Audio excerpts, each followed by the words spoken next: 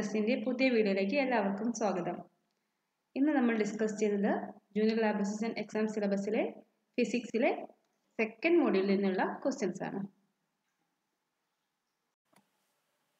First question, which of the following material is most elastic? Option A steel, option B rubber, option C copper, option D glass. Which of the following material is most elastic? Answer is option A steel. And steel is the most elastic material. The property of a body by virtue of which it tends to regain its original size and shape when the applied force is removed is called option A elasticity, option B plasticity, option C rigidity, option D compressibility. The property of a body by virtue of which it tends to regain its original size and shape when the applied force is removed is called option A elasticity. Answer is option A elasticity. The property of a body by virtue of which it tends to regain its original size and shape when the applied force is removed is called elasticity. In magnitude, hydraulic stress is equal to option A hydraulic force, option B hydraulic pressure, option C restoring force, option D hydraulic strain. In magnitude, hydraulic stress is equal to hydraulic pressure. In magnitude, hydraulic stress is equal to hydraulic pressure. Substances which can be stretched to cause large strains are called option A brittle, option B ductile, option C plastic, option D elastomer. Substances which can be stretched to cause large strains are called elastomer. Substances which can be stretched to cause large strains are called elastomer. Shearing stress change dash of the body. Option A length, option B breadth, option C shape, option D volume. Shearing stress change shape of the body. Shearing stress change shape of the body. The reason for the change in shape of a regular body is option A volume stress, option B shearing stress, option C longitudinal strain, option D metallic strain. The reason for the change in shape of a regular body is shearing strain. The reason for the change in shape of a regular body is shearing strain. Shearing strain is expressed by option A angle of shear, option B angle of twist, option C decrease in volume, option D increase in volume. Shearing strain is expressed by angle of shear. Shearing strain is expressed by angle of shear. The restoring force per unit area is known as option A strain, option B elasticity, option C stress, option D plasticity. The restoring force per unit area is known as stress. The restoring force per unit area is known as stress. Which of the following affects the elasticity of a substance? Option A hammering and annealing, option B change in temperature, option C impurity in substance, option D all the above. Which of the following affects the elasticity of a substance?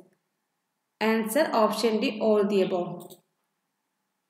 Hammering and annealing, change in temperature and impurity in substance, all these things affects the elasticity of a substance.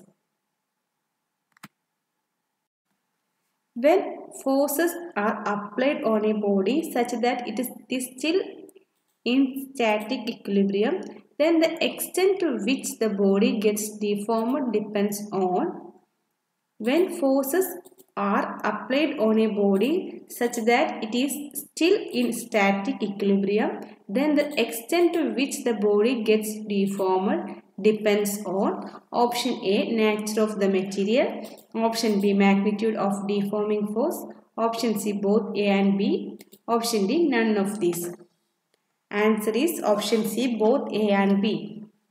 When forces are applied on a body such that it is still in static equilibrium, then the extent to which the body gets deformed depends on nature of the material and magnitude of deforming force. Nature of the material and magnitude of deforming force. Answer is both A and B. Which of the following process is used to do maximum work done on the ideal gas if the gas is compressed to half of its initial volume? Option A, isothermal. Option B, isochoric. Option C, isobaric. Option D, adiabatic. Which of the following process is used to do maximum work done on the ideal gas if the gas is compressed to half of its initial volume? Option D, adiabatic. Option D, adiabatic. What is a necessary condition for a reaction to be spontaneous at all temperatures? What is a necessary condition for a reaction to be spontaneous at all temperatures? Option A, delta H less than delta G. Option B, delta G and delta H should be positive. C, delta H is equal to delta G is equal to 0. D, delta G and delta H should be negative. The answer is option D, delta G and delta H should be negative. What is the necessary condition for a reaction to be spontaneous at all temperatures? Delta G and delta H should be negative. A gas is compressed to half of its initial volume isothermally. The same gas is compressed again until the volume reduces to half through a adiabatic process. Then, option A, work done during isothermal compression is more. Option B, work done is independent of the process used for compression. Option C, work done is more during the adiabatic process. Option D, work done is dependent on the atomicity of the gas. Answer is option C, work done is more during the adiabatic process. A gas is compressed to half of its initial volume isothermally. The same gas is compressed again until the volume reduces to half through an adiabatic process. Then work done is more during the adiabatic process. Work done is more during the adiabatic process. Which of the following laws was formulated by Nernst? Which of the following law was formulated by Nernst? Option A, first law of thermodynamics. Option B, second law of thermodynamics. Option C, third law of thermodynamics. Option D, none of the above. Answer is option C, third law of thermodynamics. Third law of thermodynamics was formulated by Nernst. A thermodynamic process where no heat is exchanged with the surrounding is option A, isothermal, option B, adiabatic, option C, isobaric, option D, isotropy. A thermodynamic process where no heat is exchanged with the surroundings is option B, adiabatic. A thermodynamic process where no heat is exchanged with the surrounding is adiabatic. The variation in enthalpy that cannot be detected per calorimeter can be detected with the aid of option A, Newton's law, option B, Hess law, option C, Krebs law, option D, Ohm's law. The variations in enthalpy that cannot be detected per calorimeter can be detected with the aid of Hess law. Answer is option B, Hess law. Hess law states that a chemical reaction is independent of the route by which chemical reactions takes place while keeping the same option A, initial conditions only, option B, final conditions only, option C, mid conditions, option D, initial and final conditions.